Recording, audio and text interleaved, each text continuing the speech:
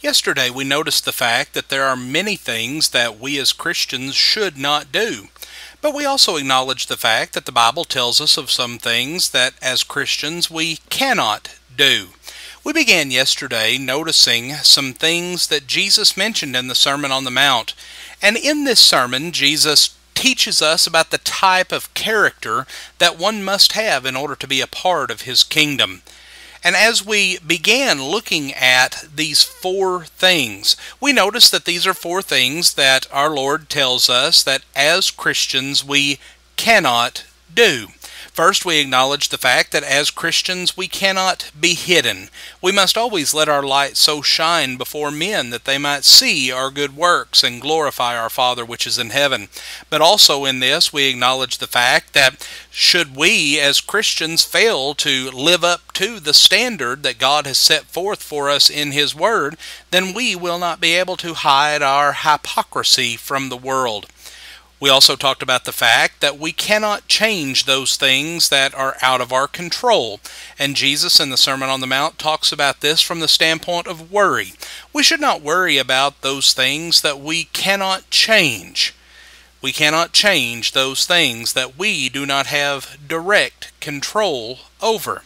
Therefore, we need to focus upon those things that we have been called to do, meaning those earthly responsibilities and spiritual obligations that we have.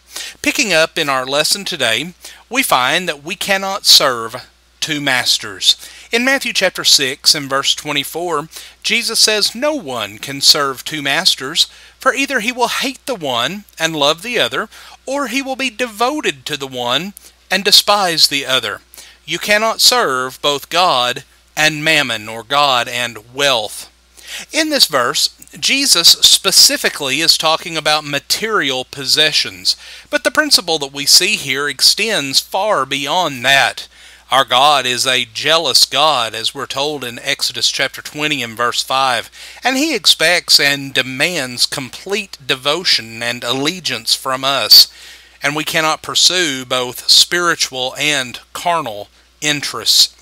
But despite this warning, there are many in the world around us today, and sadly we see many in the church today, that are trying to divide their loyalty. They claim allegiance to Christ, but they try to be loyal to another. Just as the Christians in Corinth were saying, "I am of Paul, and I am of Apollos, and I am of Cephas, and I am of Christ," 1 Corinthians 1 and verse 12. We see this divided loyalty sometimes with colleges, with publications. Sadly, we even see this from time to time with preachers and even among our family members, where there is favoritism and we try to divide ourselves between our loyalties. Our loyalties, though, should end with God. We may be able to divide our loyalty between Christ and another, and it not be evident that the other is in agreement with the Word of God. But when conflict arises, friends, it will be evident. And who are we going to be loyal to?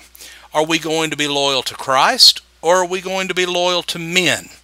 We cannot allow our personal relationships, we cannot allow our personal preferences and opinions to ever hinder our service to Christ. Then we see that we cannot produce different fruit. In Matthew 7, beginning in verse 17, we read, "So every good tree bears good fruit, but the bad tree bears bad fruit. A good tree cannot produce bad fruit, nor can a bad tree produce good fruit. So then you will know them by their fruits. Good trees produce good fruit, bad trees produce bad fruit, and they cannot do otherwise." In this context, Jesus was referring specifically to false teachers. If you start with a good seed, being the Word of God, then it will yield good fruit. But if you start with bad seed, being false doctrine, then it is going to bring forth bad fruit. If we want to produce Christians and growth among God's people, then we must stick with preaching the gospel. We cannot preach a different or a perverted gospel, as Paul discusses in Galatians 1, verses 6 through 9. We cannot teach the opinions and the wisdom of men. To do so will produce something other than Christians. We must always sow the seed of the gospel of Jesus Christ. You know, it would be nice if this list also included we cannot sin or we cannot be lost, but that's not what the Bible teaches. A Christian can indeed sin and fall from grace, so we must be diligent to remain faithful. Peter did say, he did say, you will never stumble in 2 Peter 1 and verse 10, but this was a conditional statement depending upon our practicing these things which are enumerated in the previous verses. Faith, moral excellence, knowledge, self-control, perseverance, godliness, brotherly kindness, and love, 2 Peter 1, verses 5 through 7. So we need to let these qualities be in us and be always increasing, so that the entrance into the eternal kingdom of our Lord and Savior Jesus Christ will be abundantly supplied to us. Friends, we thank you for joining us for our program today, and have a blessed day.